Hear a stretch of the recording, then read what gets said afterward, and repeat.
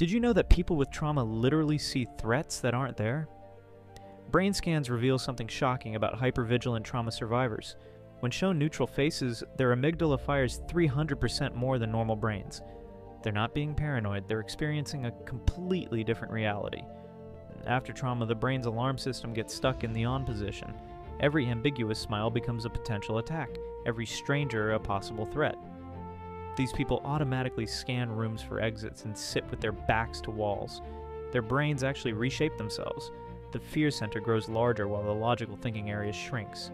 It's like having a smoke detector that goes off when you make toast. Optimized for survival, but terrible for normal social life. What looks like antisocial behavior is actually a brain desperately trying to keep them safe. They're not choosing to be difficult, their neurons are firing danger signals constantly. This explains why some people always feel like everyone's watching or plotting against them. Have you ever felt like the whole room was staring at you? Let me know in the comments.